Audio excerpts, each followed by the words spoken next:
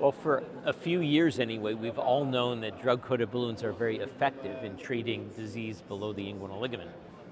None of us suspected that there might be a safety issue, and certainly none of us suspected that there could be something related to mortality. And when we looked at it, we thought, well, a few milligrams of paclitaxel, how could that be related to mortality? Well, our analysis was to go into that deeper, to look at the events, and to see, well, were these deaths just associated with the drug, or were they really caused by the drug?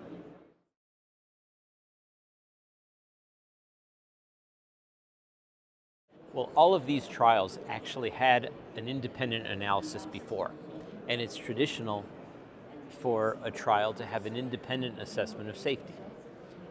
This analysis was done because the first time around, the people that looked at these were very skilled vascular surgeons, cardiologists, interventional radiologists. But because there could be an association between paclitaxel, a drug that oncologists use, and death, well then maybe it was good to have an oncologist look at these. So we went back and looked at all of the data again, all of the events, at this time had a review committee, an independent review committee that included an oncologist as well.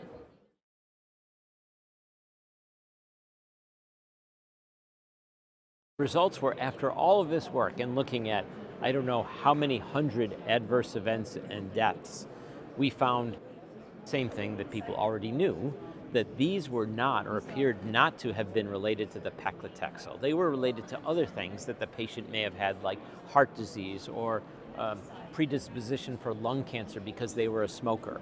But they did not appear to be related to the drug. So what we think now is that it was the trial design with small numbers and a failure to follow every patient through 5 years for at least dead or alive for survival.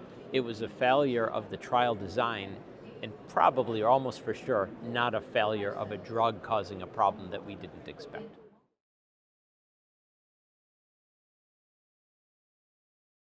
We were fortunate to be able to work with Medtronic on their safety data. In fact, we were working with them since, I think, 2012 on their project. And we were also fortunate to work with the Stellarex data too and look at all of these from the standpoint, in some cases, of writing an article and helping the authors.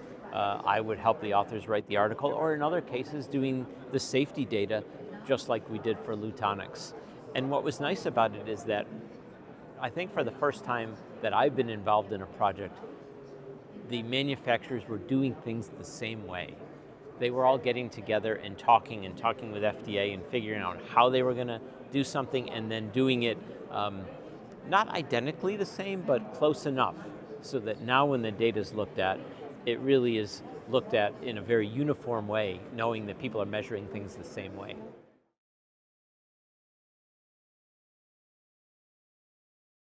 I'm not 100% sure of this, but I'm 95% sure that what we see is not related to a few milligrams of a drug that the oncologists have been using for a long, long time. But what I'm pretty sure of is that our trial designs were not what they should have been.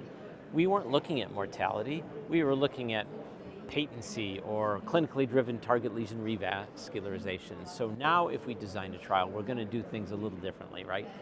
We're going to look at mortality. Maybe we're not going to power the study for mortality, but we're certainly going to make sure that we have complete follow-up for vital stats, meaning dead or alive, all the way through 5 years with any of these.